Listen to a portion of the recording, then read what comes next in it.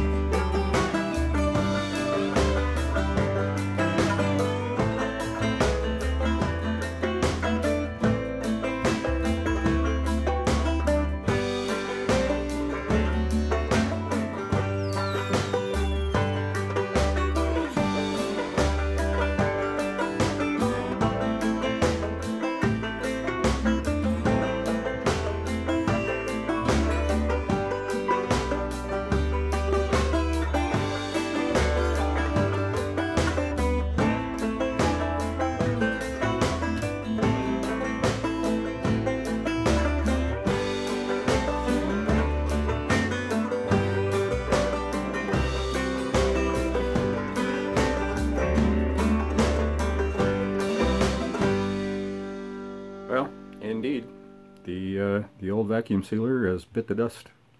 No longer has enough vacuum to set off the switch. I think the seals on it are crumbling. The thing is pretty old. So it's time to get a new one. In the meantime, the meat's in the bag in the refrigerator with a twist tie on it temporarily until I can actually do the seal. I think that'll be okay for a couple days.